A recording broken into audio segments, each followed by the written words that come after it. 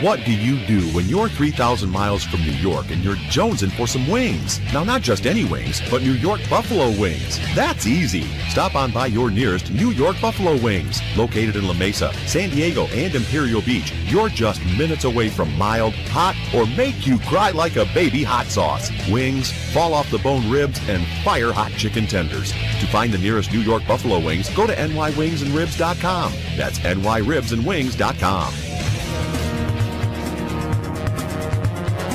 Show. Utilizing medical doctors, physical therapists, and chiropractors all working together to better your health, Silver Strand Spine and Sport is committed to providing the most personalized, integrative, and skilled physical therapy services available with sensitivity and compassion. We work with our patients to promote physical rehabilitation in a professional and caring environment.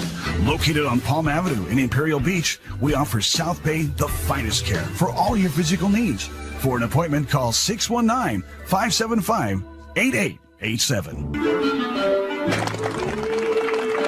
Hey, Susanna. Hey.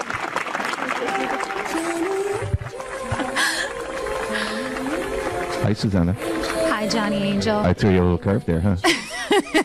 Did you see how you didn't even see my lips move, did you? I know, it was so weird. It was like the voice of God was back. I know. You know they're playing our theme song. You familiar with the song? Johnny Angel? I know. Do you know who did it? Oh, come on. No idea? No idea. How about our lovely guest? Do you know who? She's too young. I know, she's too young. She's too young for that. That's our era. But do you remember? Oh, yeah. Who did it? No.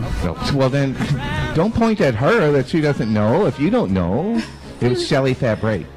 Was it? Yeah, really? It was Shelley Fabre, and she used to be on The Father Knows Best, right? And they came to her one day and they said, "Ooh, can you sing?" And she goes, "No, I can't sing." "Well, they're not going to be on the show." And she goes, "Well, I can sing." And then she did that song, Johnny Angel, right to number one. Exactly, because it had to deal with death. Your name. Exactly, right. Well, death. It was death. Yeah. It was. So anyway, it's Romeo and Juliet. There you go. Now that's not the reason we called, is it? No. So, okay. Susanna, you have a lovely young lady next to you. Yes, I'd like to introduce her. Would you please? Yes. So here I have Patricia Frischer. She's the coordinator of the San Diego Visual Arts Network. Patricia Frischer. Frischer. Throw an R in there. Frischer. It's a poetic name, to be sure. It wasn't. I wasn't supposed to be called Patricia Frischer. I was supposed to be called Patty Frischer. By my mother and father called me Patty as I was growing up, but when I moved to England and I got a job in a gallery in the West End in London... It was no longer Patty, it was Patricia. Couldn't be a Patty. I could not be a Patty. That was an Irish skivvy. Exactly. And that was not allowed, so I came into my own and became Patricia again. Well, I think that's a very melodic name. Thank you. And they say, "Oh, hey, we got to call the paddy wagon because all these drunks are." That's a derogatory term. Yes, it is. Yeah, most people don't know that. Calling it a paddy wagon. Yeah. But there again, not the reason we called. So I just wanted to point out what a lovely name you have. Thank you. And it's very poetic, very flowing. But I like saying it. yeah. So Susanna, why don't you take over for a minute? So, Patricia Frischer. Yes. It's Susanna. Tell us a little bit about the San Diego Visual Arts Network and what is this organization? What do you do? Well, the organization really started as a resource directory for all the visual arts, because when I first came to San Diego, which was about 16 years ago, I went to the Museum of Contemporary Art and I asked for the directory for the visual arts because I had moved here from London and they had a huge magazine that was published yearly and monthly with all the visual arts in it. And at the Museum of Contemporary Arts, they laughed at me and said there is no such thing. So as I discovered more and more of the really wonderful, rich resources that we have in San Diego, I decided we needed to have a resource directory here as well. And lots of people joined together with me, and I hit it just at the right time where it became a website instead of an actual publication. And how many members? Now, we're not actually a member organization, not members, but we have over 2,100 visual arts resources listed on our website. And then we also very quickly put on an events calendar, and I think we've had something like 15,000 events listed on the site since we started. That's wonderful. And so who uses this? Is it contractors who are looking for, is it gallerists, contractors, artists? It's all of the above, but I think the one of the largest audiences we have are people that are looking for visual arts events in San Diego that are not within the arts community as well, who want to know what's going on, where can I go, where can I find out what's going on. Okay. Hey, you know what? We're going to take a real quick break. tiny little break. Yeah, we're going to talk about motorcycles. Okay. You like motorcycles, don't you?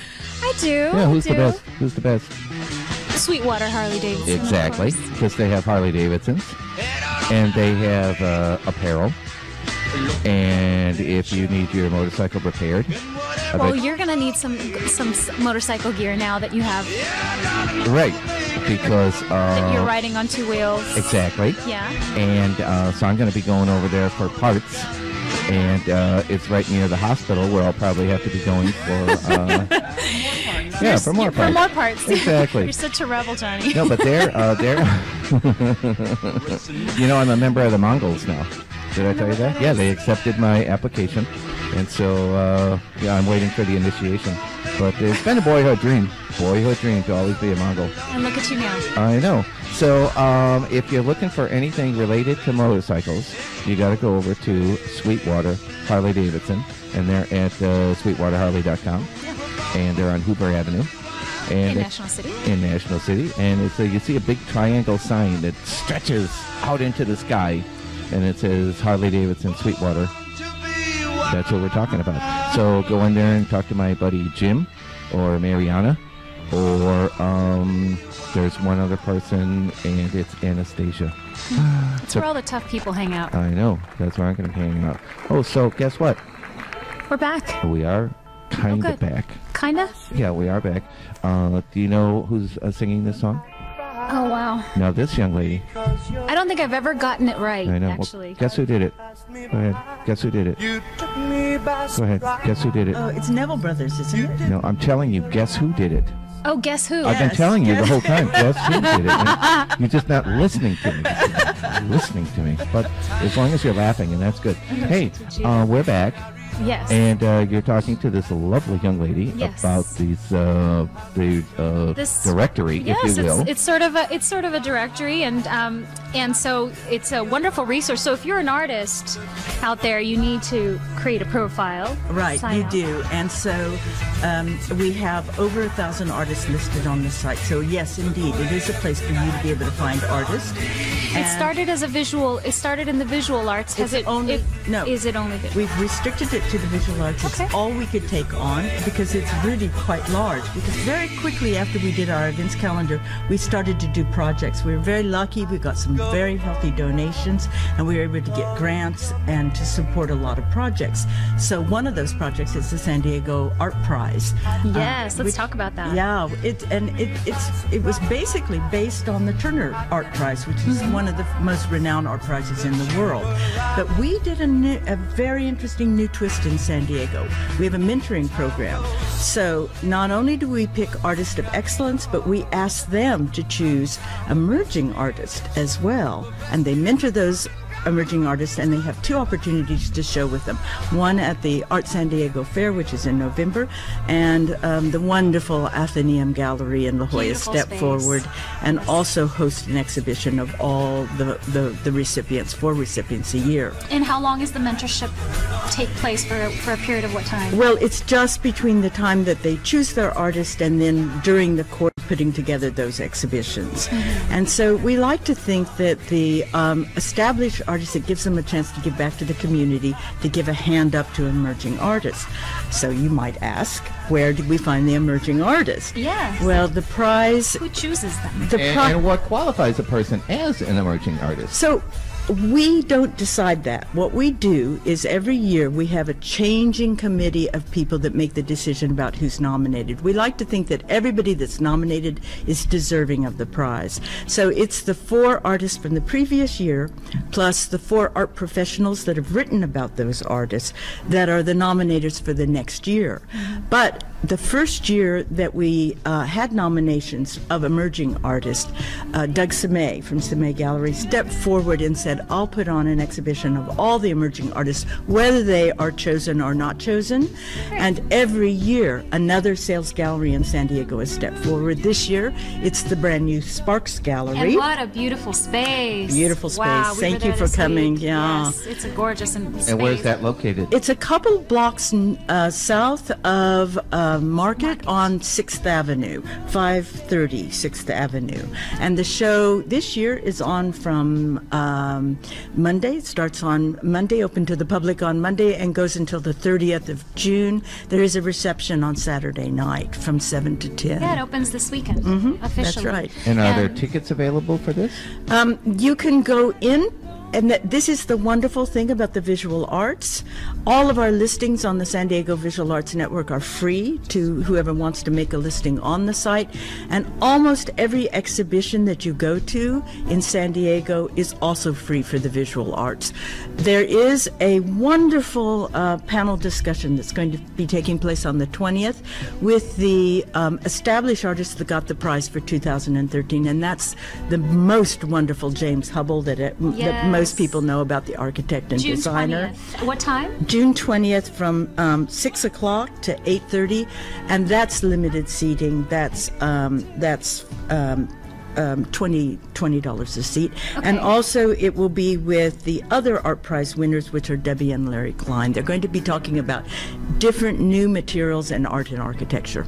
Oh, what great people to talk about Yeah, that. I mean, wonderful. They work with fantastic materials and Yes. do amazing things with them. Yes, they do. And so, when this San Diego Art Prize began, what were some of the goals of what did you want to see happen? Well, I think that it was very important for San Diego to realize that it had art stars right here. Most people think, oh, well, you have to go to New York or London or Paris or even Japan, Tokyo, someplace else, but you can actually find artists that are of excellent quality in San Diego, and we wanted to shine a light on them. And so over the course of the last 7 years, we've done just that. I think if you look at go to the website and look at the catalogs. Please tell us your website.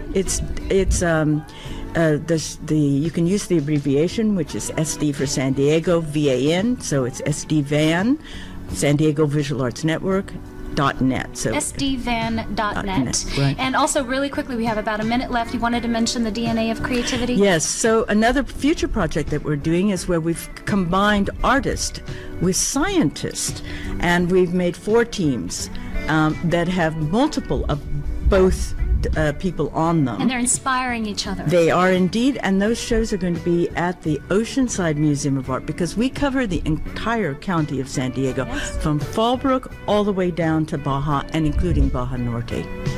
Yeah, and we're expecting that show when? Probably in the spring of 2014, because we've been working on it now for almost 2 years. That's amazing. It's a huge project, and it's going to be very, very exciting. It's turning STEM, which is science, technology, engineering, and math, into STEAM by adding the arts. Yeah. Well, you're going to come to the show before that, right?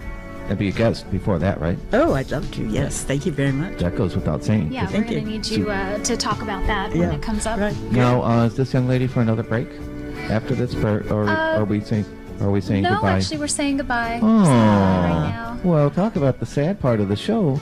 Well, we really appreciate you taking the time to come out and talk to us. Thank you so much. And I hope you had fun. We had a ball, and we want to remind people that going to see art exhibitions is really, really fun. Lots of drinking, lots of Talking good to weird viewing, people. and What else walking do to you want? weird people. Exactly. You had me at break. Hey, we have to go, and this is Johnny And this is Susanna with the talk. of San Diego.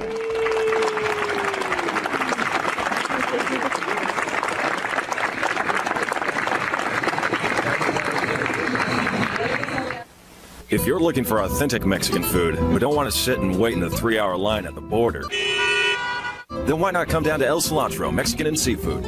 At El Cilantro, we pride ourselves in serving the freshest, most delicious Mexican food and seafood this side of the border. In a relaxed, comfortable Spanish atmosphere, you will be sure to enjoy anything you choose. Tacos, burritos, carne asada, carnitas, seafood, all with a taste that'll make you think you are just 3 miles south of here in TJ, but no long lines. voted Best Mexican Restaurant by the Talk of San Diego, El Cilantro is located at Imperial Beach Shopping Plaza, just off the 5 at 764 13th Avenue and Palm Avenue. Es muy bueno.